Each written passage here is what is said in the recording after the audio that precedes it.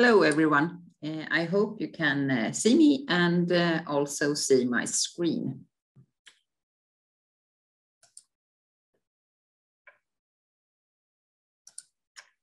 So, welcome to today's webinar. My name is Jaana Gustafsson, and I have worked with the ground penetrating radar measurement since 1993.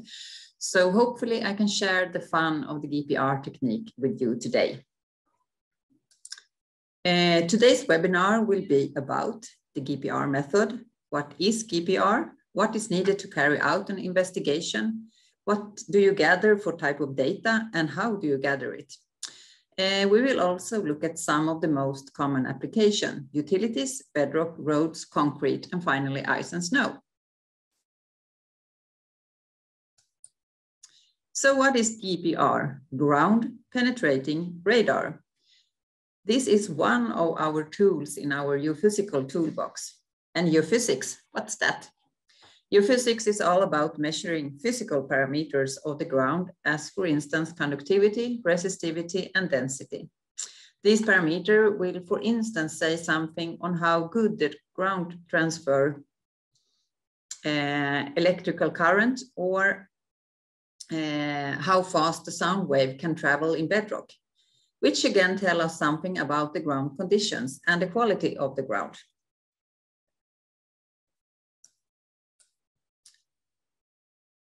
So what is GPR? This is a technique that employs high-frequency pulsed radio waves, usually between 10 to 4,000 megahertz, to acquire subsurface information, as from metallic, non-metallic structures, features, layers buried in the ground or in man-made constructions. A ground-penetrating radar emits these radio waves into the soil or constructions rather than into the air, as an ordinary radio does, and works almost like a fish finder or an echolocation device on a boat. When the emitted signal encounters a buried object or a boundary that has an abrupt change in the electrical properties, some or all of the radar energy will be reflected back towards the surface, while the remaining signal travels deeper to be reflected off the next object or boundary. So, what do you need to carry out an GPR investigation? The standard components in a GPR system are, independently of who has built the equipment, these three parts: the data logger, the control unit, and the antenna. You need a data logger or a monitor PC, a tablet, to set up the system and also view and store data. The control unit, that is the brain of the system, which makes sure that the antennas collects the data in the correct manner, and it also helps to get the data from the antennas to the logger. And finally, you need an antenna. The antenna both transmits and receives electromagnetic signals.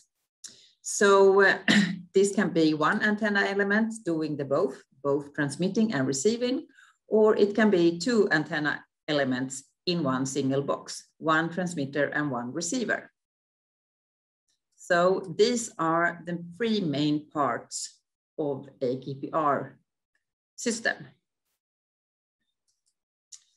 And what do we actually measure with ground penetrating radar? GPR measures traces, or also called scans.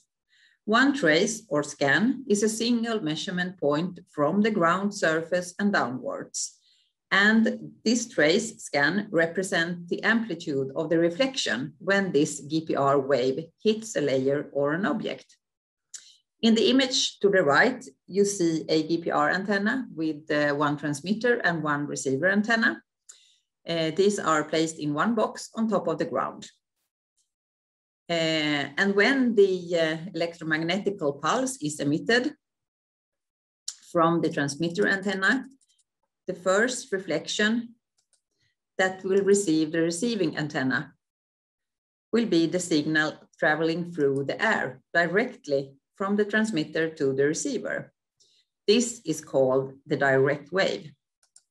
This happens because the transmitted radio wave will travel faster through air than through soil. This will also create a quite strong reflection as the signal travels directly between the antennas without being affected by any obstacles. So this can be seen in the trace view, which we are building on the left-hand side of the ground.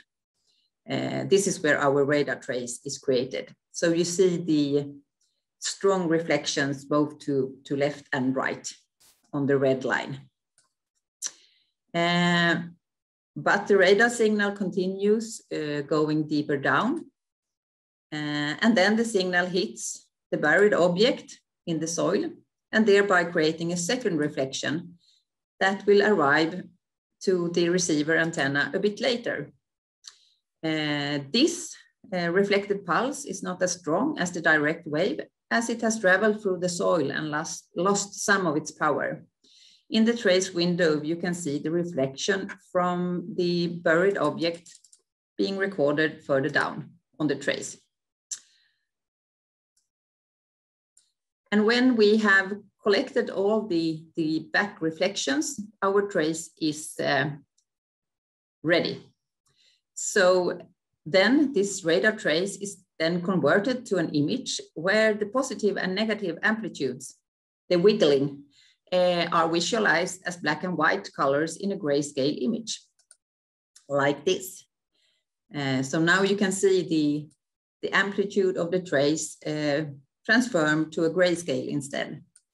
And when lots of these radar traces are collected closely side by side, a radar reflection profile will be created. And this is our radargram, the result of the radar measurement.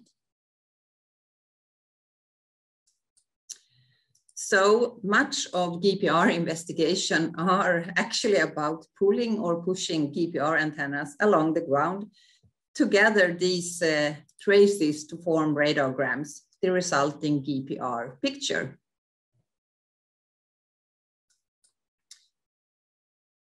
And as said, the radargram is the result of the ground penetrating radar investigation. We have the amplitude of the reflection for the ground expressed in a grayscale. But what more can we actually see in a radargram? You can see point objects as so-called hyperbolas, looking like an upside down U. And you can see planar reflectors from different surfaces or layers in the ground. You can also look at the structure of the radargram to distinguish between, for instance, a homogeneous sand and a more tilly ground with stones and boulders. So in the example, we have a radargram on the top.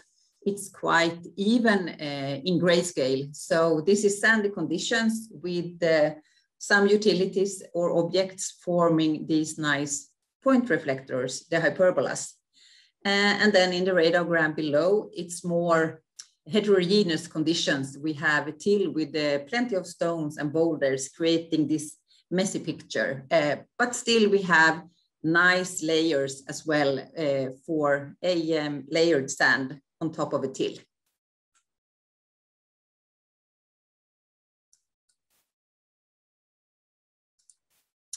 So why do point objects turn up like a upside down smiley? These U's, the hyperbolas. This is due to the fact that this electromagnetic pulse we are sending from the transmitter antenna doesn't go straight down. It's actually looking more like a cone. So you feel and see objects before and after you actually are above them. This is often referred to as the antenna footprint. How is our cone of electromagnetic waves looking like? And this will mean that point objects in the soil won't look like points, but they will look like hyperbolas. We can look at this small animation.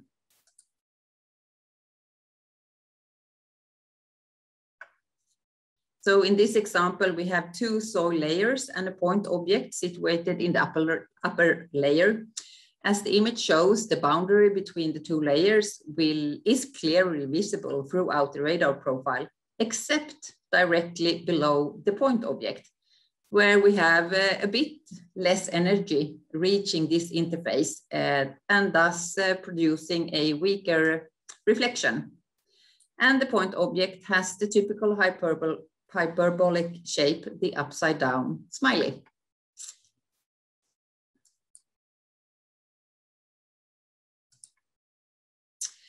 Depending on the antenna frequency you use, as I said before, the range is from like 10 megahertz to 4,000 megahertz for ground penetrating radar antennas.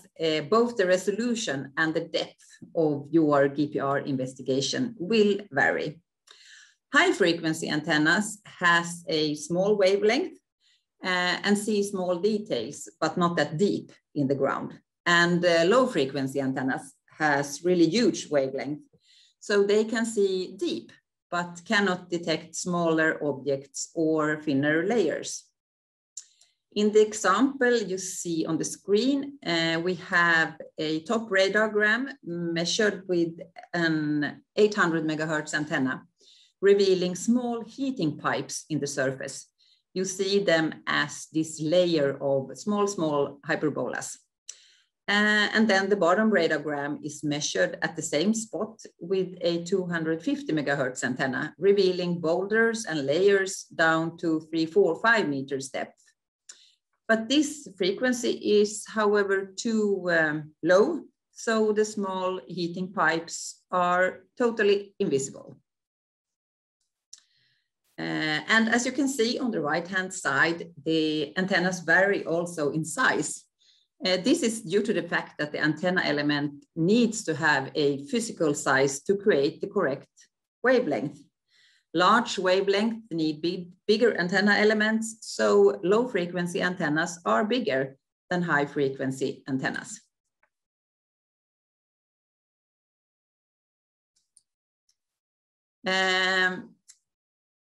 As a consequence of this cone shape transmission pattern of the radio signal we talked about earlier, deep lying objects also needs to be larger in diameter than shallow objects in order to be seen with the ground penetrating radar.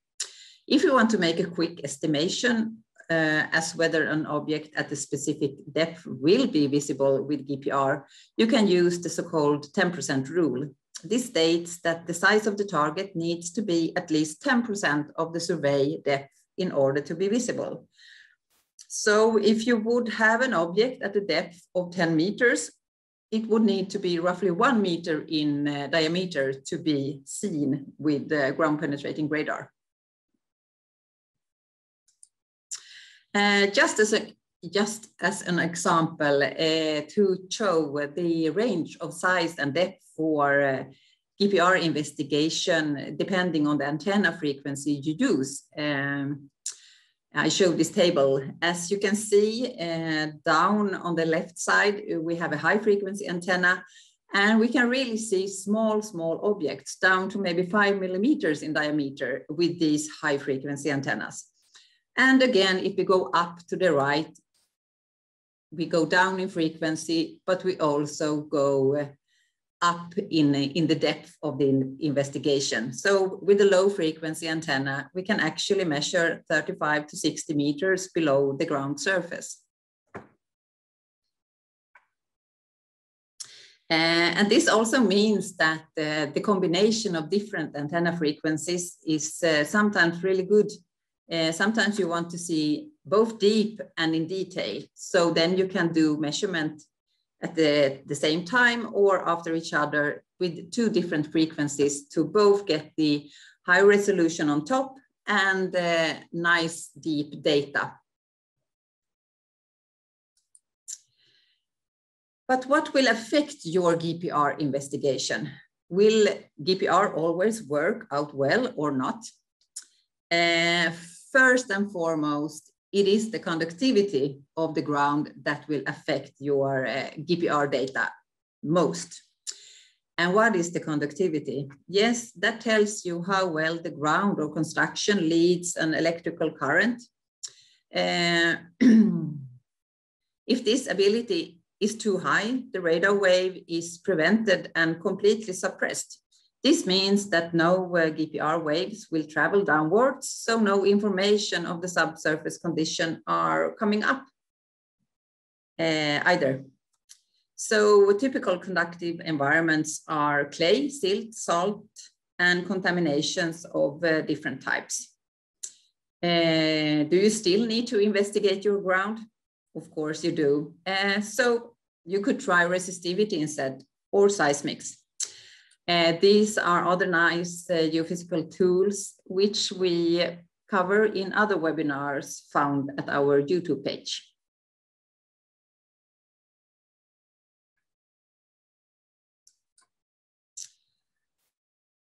It can also be good to know that you can measure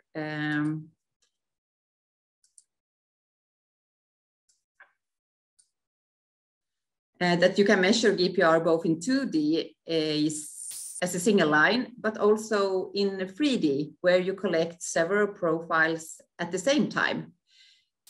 So instead of having just one transmitter and receiver in one box, you have a big GPR antenna box that contains several transmitter and receiver antennas compared to the 2D equipment. And then you can collect several parallel profiles of data at the same time.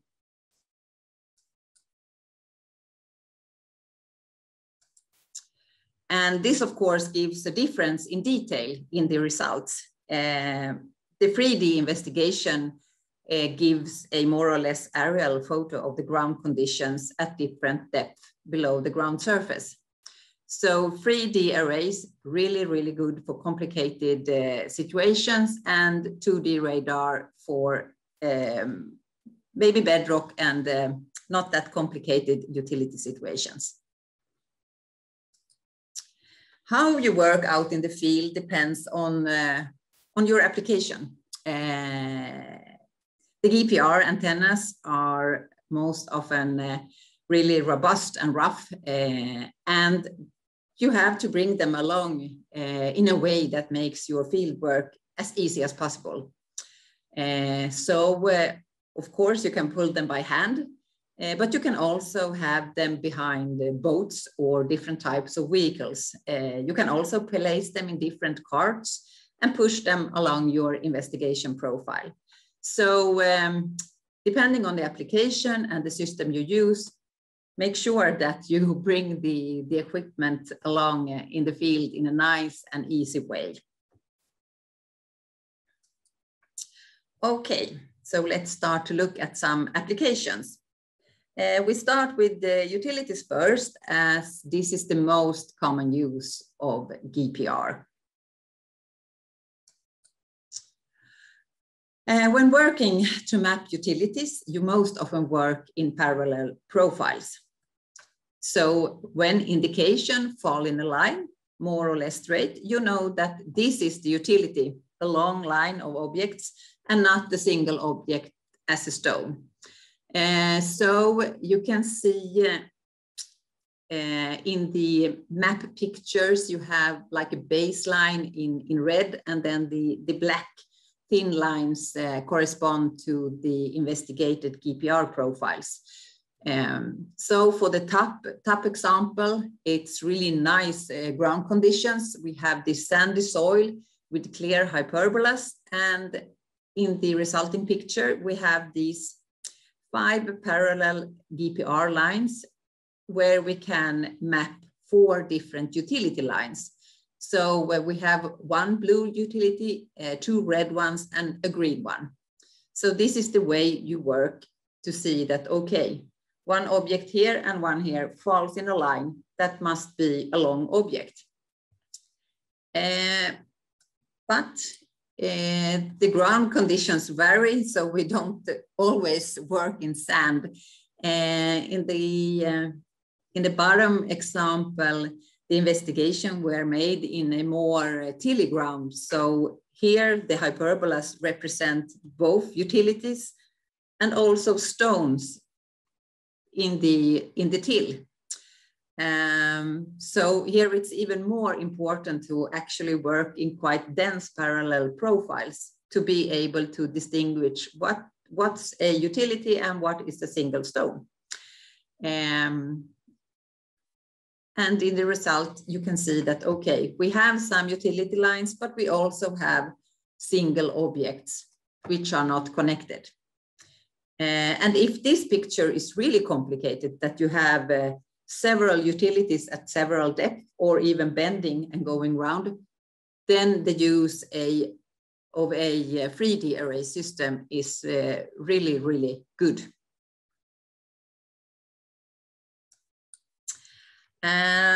This was a case that started with a person living close by having severe headaches.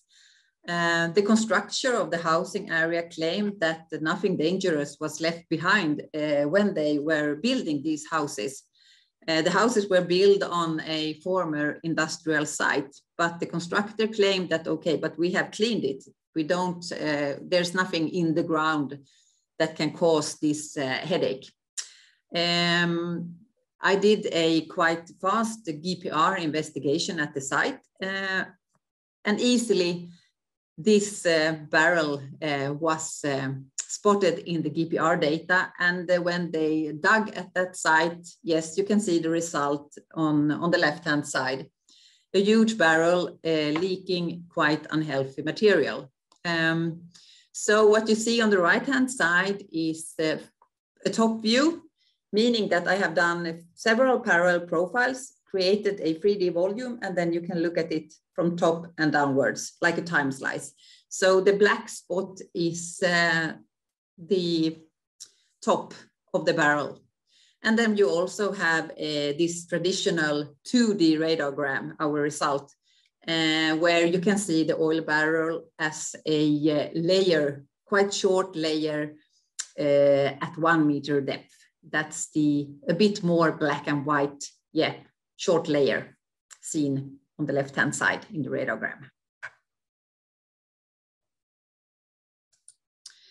Another common application is bedrock. And what you want to know most often is the bedrock present? At what depth? This is typically used prior building of roads, railroads, or for example, a new piping system for water or sewage. The purpose of this project was to ground a high voltage cable. So for this, it was really important to find the spots with shallow bedrock. In these spots, blasting of the bedrock was needed prior to construction of the cable. And this is information you really want to have before you start the construction. So GPR investigation were carried out together with geotechnical drillings. So what we see is the radiogram on top and just a picture without the radiogram as well. So the green vertical lines are the geotechnical drillings down to bedrock. And then the black and green line represent the interpretation of the ground penetrating radar. So the combination of these two methods give a really excellent picture of the bedrock levels along the investigated profile. In this case, the aim was to map also the bedrock, but to see if the ground was suitable for groundwater extraction and where to locate the wells. Groundwater wells is best to locate in the areas where you have the greatest depth to the bedrock and not in the shallow parts. So GPR data was interpreted and the result was presented as a simple color scale in Google Earth. The picture on the right, you have the color scale from red to blue, where the red areas represent areas where the bedrock was found at really shallow depth, from 0 to 6 meters, and then the blue areas where bedrock was found at greater depth, from 9 to 15 meters, more or less. So yes, the community who needed the wells, they went for the blue areas for placing their groundwater wells.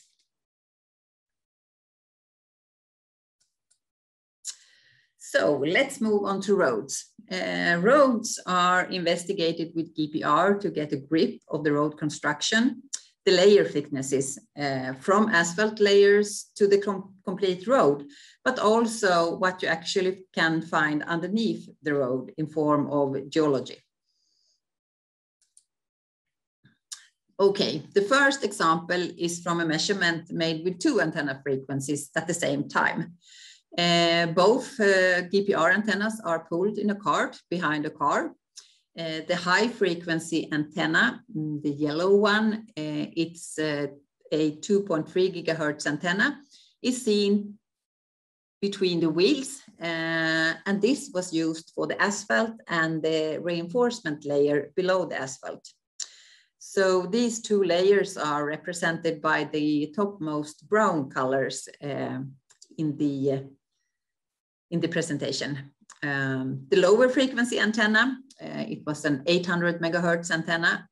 You can see the gray box in front of the wheels on the road cart was used for the rest of the layers in the road, shown as blue, purple, and green interpretation on top of the radiogram. Note the length of the profile, 2,000 meters of data revealing the road conditions. And 2,000 meters when working on roads is actually quite short. More or less often your data files can be 10, 15, 20 kilometers long. This case shows more or less just asphalt, but in several layers. This was a new road, but it collapsed, as you can see in the mid part of the radiogram, where we have this pit. And they have to refill with asphalt on several occasions. Yeah, when we did the measurement, this pit was filled with 40, 50 centimeters of asphalt. Getting expensive, so it's good to have the GPR to reveal areas where the bearing capacity of the road is lacking. And if you don't have any road cart, as shown in the previous example, you can actually attach a high frequency antenna below the car with help of your car door in an easy way. Okay, from roads to concrete constructions, GPR is really excellent in revealing what's inside a building. In this case, a concrete floor was investigated, and the ground penetrating radar showed clearly one part of the floor with plenty of hyperbolas. You can all see them as an undulating layer. This represents a rebar mat, not even, but a bit undulating. And below that rebar mat, you can also see the bottom of the concrete. And then suddenly the hyperbolas disappear. Okay, the floor is not reinforced anymore, but instead you can see that the concrete is thicker. So yeah, this is seen on the right-hand side of the radiogram. GPR was also used to map the rebars in a bridge construction. This investigation was needed prior a maintenance work to avoid and not harm the larger rebars carrying most of the weight of this bridge construction. So measurements were done in 2 directions. All these single 2D lines were put together in a 3D volume, and then we go from top and deeper down to see how the rebar actually are situated in the construction. So the red ones are the larger rebars we want to avoid, and then we below that have a net of more fine rebars. Ground penetrating radar is also a standard method for historical investigations in many countries around the world. Our first example is from Norway, where a 3D array measurement were made on a huge field in southern Norway. And the result revealed a large Viking ship just below the ground surface, but still invisible without the 3D array radar. And as you can see, there's a picture of how they think the Viking ship looked like, and also the result of the 3D array. It's like a photograph of the ground. The Viking ship in a nice round circle. The next historical site is Carnatun. This is a gladiator base camp in Austria. And here GPR results are more like an aerial photo of these old buildings. You should also note the depth. It's 1.6 meters down in the ground. And yes, the building remains are more or less crystal clear, showing all the walls and different rooms in this base camp. And finally, ice and snow. This is actually where it all started in the 20s with the ground penetrating radar development. Ice and snow are extremely clean GPR environments. Here you have the ability to measure deep. As you remember, we talked about 35 to 60 meters in ground. In ice, this would be hundreds and hundreds of meters. But let's start with thin ice. Here, measurements have been done on lake ice to map the ice thickness. This is really important at this car testing site to check the ice conditions before letting the expensive fancy cars out for test drive. Measurements can be done by having the GPR antenna after a snowmobile, or maybe a not that expensive car to pull the antennas on the lake ice to use. And if you go a bit deeper, ground penetrating radar is also used to map glaciers. This is, for instance, done to see the effect of climate change. In the radargram, we have 3 kilometers of data revealing ice thicknesses down to approximately 50 meters. And then we have the till and bedrock below. So this give us the possibility to estimate the volumes of ice left, and also to monitor the change from year to year. Okay, time to conclude. And let's start with some points on the limitations of ground penetrating radar. First, penetration depth and ability to locate targets at any depth is strongly dependent upon the local soil properties. As you remember, I said that what's affecting GPR most is the conductivity. If you have clay, it might not work at all. So always check the conductivity of the ground before you start your ground penetrating radar investigation. And second, you need to have this contrast between the target and the host material. So there needs to be an electrical contrast between those two different materials.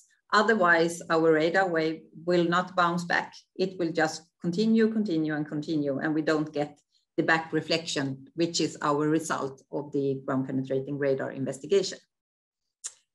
And third, interpretation of ground penetrating radar data can be quite subjective. So the experience of the interpreter is very important.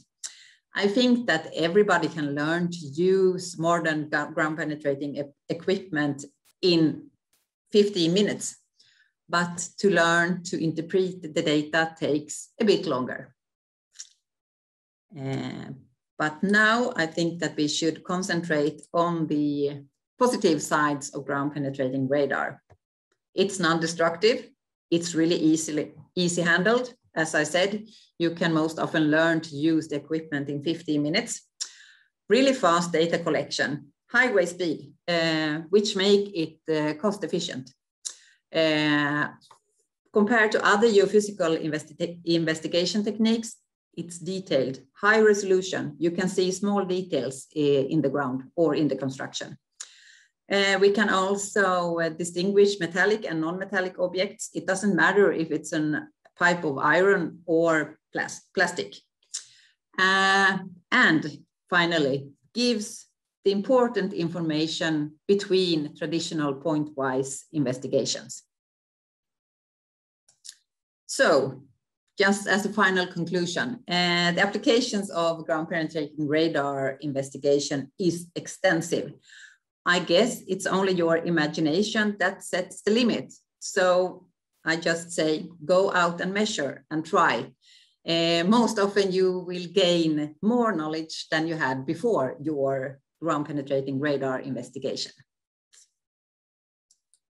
So thank you for listening. And if you have any questions, don't hesitate to contact me. You can check out our webpage and also visit our YouTube page with plenty of interesting webinars.